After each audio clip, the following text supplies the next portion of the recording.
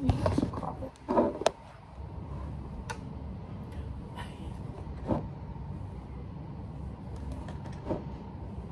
59 seconds. Okay.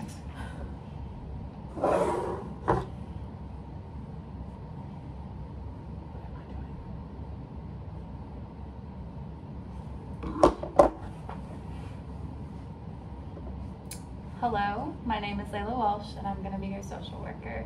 I read in your file that your name is Nevaeh. Is that how you would like to be addressed? Yeah, that's fine. Okay. So before we begin, everything that is said in this meeting is confidential, and it will remain confidential except in a situation where I feel like you're going to harm yourself or be a harm to others. Do you understand? Yeah, I understand. Okay. So basically how this meeting is going to go, I have read a little bit about your file, but you're going to tell me more in detail, and then we're going to come up with some goals and some resources that works with your situation.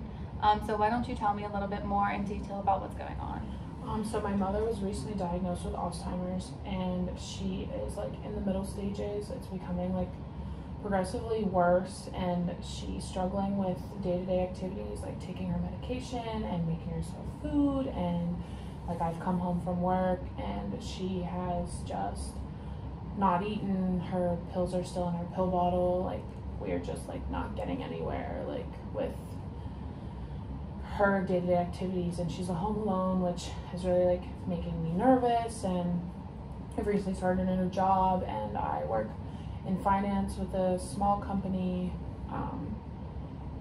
and it's just like becoming really overwhelming. I feel like I'm like at work or taking care of my mom, and I have no help, and it's really hard. That's very understandable. It sounds like it is extremely overwhelming. So you said that she's just been recently diagnosed with Alzheimer's, and you said it was the moderate stages, Mm-hmm. correct? Have you ever had to take care of somebody or known anybody with Alzheimer's No, before? this is really all very new to me. It's a very new situation for you. Yeah. And I can also see how that in itself is extremely overwhelming. Yeah. Do you have any family involved in the picture? I do not have anyone really that helps me. My brother hasn't spoke to my mom in like 5 years. They had a falling out, and so he really refuses to help. His wife was helping for a while, like at the very beginning of her diagnosis, and then he like kind of caused a fit, and she like will sometimes like stop over and like check on my mom, but my brother finds out it's like a problem, so we've like kind of squashed that, and it's just it's really just me. Does your brother's wife, does she stop over anymore? The last time that she did, he like caused a fit, and I haven't really asked her to since, just because like I feel like it just stresses me out more. Understandable. I could also see like in that situation that it could stress out your mom, and obviously that is not something that we want in a situation like Right. this. Is there any way to involve your brother if that's what you want? No, he kind of like has made it apparent that he doesn't want involved. He's like really holding a grudge, and it's really sad honestly to watch, Yeah. because my mom's clearly sick and he doesn't want anything to do with her, and it's really sad. So it is all you all the time, and again, a big concern is that it is very overwhelming. I do want to talk about the financial aspects if you're comfortable talking about that. So what is the financial situation like for you and your mom? I know you recently just said that you graduated from college, so I can imagine that you probably have a lot of loans to pay back. And so some I do bills. have like student debt, and I live by myself. I own the home, and so I have my bills, and now like I have taken in my mom, and student loans. She gets like her social security check, and she has a small retirement, but that's really all. My father never had a retirement, and he passed away like 2 years ago, so that's like no help there. Kind of left her with nothing, and So I like know that care can be very expensive, and that's like a concern I have, is like paying for someone to come help me, and that's like kind of something that I like would need help with, is paying for her care and Okay. what I decide to do. So, financially, like in the financial aspect, that's where I can step in. I can kind of help and see what programs there are, what grants we can apply for, what your mom qualifies for, just hearing a little bit about her situation, like what we can find for her. And then, so it sounds like you do want to find somebody to help you, but it sounds like you want an agency or some kind of facility to help. So I've thought about different, like, obviously I don't like know exactly what's out there, but I have thought definitely do not want to put her like in a facility just yet. She gets very violent sometimes and angry when she's confused, or when like she like thinks that something's going on and it's really not. Like, she kind of gets violent, and I would never want to put her in a situation where she would do that somewhere, and then someone is now like not treating her with the best care, and that's like, you know, you hear horror stories about that stuff. So I would prefer to keep her at home as long as possible for now. Okay. So that's like one thing. I don't really know like where to go for that. Okay, so your concern is just with how the Alzheimer's is progressing, how your mom can get aggressive and violent, and you don't want that for, you don't want somebody else to have to deal with that. Yeah.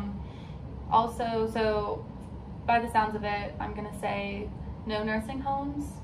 I feel just hearing about the situation that she probably would not get the care that she deserves or the care that she needs in a nursing home. Yeah. So other options outside of that, we can find a live-in nurse. We can also try and find a visiting nurse if that is something that you're more comfortable with. And then we can also try and find a 24 care facility that is going to provide her with much better care than I think she would find at a nursing home. So I've thought about a live-in nurse, and that is just something I don't know how comfortable I am with, just because like bringing someone into my home makes me a little bit nervous, but I do realize that I cannot do this on my own and I have to do something. So that's another thing, like I don't really know where to start my research in like how I'd find like a trusted agency and to have somebody in my home. Absolutely. That is a concern. Like, you don't, want the stranger coming into your home, especially in a very new situation like this, if we found a visiting nurse, would you still live at home? Yeah. Okay. So I would actually, I don't mind having somebody. I just really want somebody there for the daytime. Okay. Just like while I'm at work, because that's what's getting like really hard, is me being at work and she calls me or the neighbors are calling me. It's just getting a lot. Is your typical hours, like, are they 9 to 5? Yeah, I work like a 9 to 5. A 9 to 5 job. Okay, so we would want to find somebody that can be there during the day. So I think a goal that we are going to set, like I said, I will take care of the financial aspect, so that way you don't get overwhelmed. I want you to focus on finding agencies within the area that provide the kind of care that you are looking for. I want you to find at least 3. And like I said, it's all about what you're comfortable with, what you think your mom's going to be comfortable with, what's local, what's maybe not as local. I also do want you to look into like the cost of them, so that way on my end I know exactly how much I need to get for you guys, or how much like we have an idea. Okay. Do you have any questions about how like that works? Not necessarily. So you want me to find 3 agencies? Yes. And the cost of them, and ones I may be comfortable with for our next session. Yes. Okay. Do you have any resources for yourself? No, not really. I should know where to start with that. It sounds like you are overwhelmed, and finding some sort of support system for you is also going to be beneficial to your mother, because if you're not as stressed, you're able to be there more for her. Do you have friends you can reach out to talk about this? Yeah, I do. I have some friends that like are usually very good with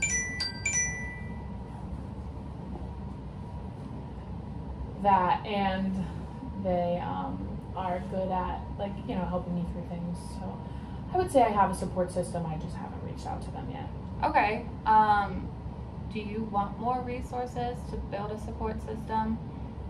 If you could find me like a few, I wouldn't be against looking into them. Okay, so I will also take care of that on my end. So by our next session, we will have a whole bunch of things to discuss, a whole bunch of goals that we both worked on. Do you have any more concerns or questions for me? I do not. Okay, Nevaeh, I think that is about it today. I will be in contact with you. I'll reach out to you, but please feel free, if you have any questions or concerns, to give me a call. Okay, thank you. Thank you. You should be able to